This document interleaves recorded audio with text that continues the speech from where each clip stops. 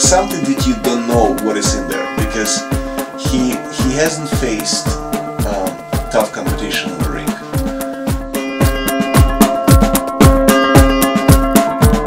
Of course, I'm a champion and I have to, you know, show the way and the difference between champion and challenger.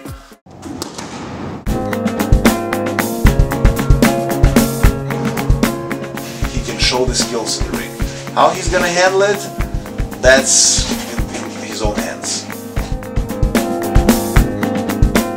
He has very good hand speed, so he's not like very slow guy. He has a good hand speed. He moves tremendously good for his size. I'm expecting a tough, good fight.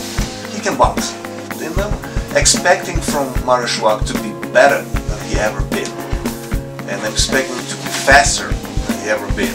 We can talk about it a lot, but you never will find out until you fight the person.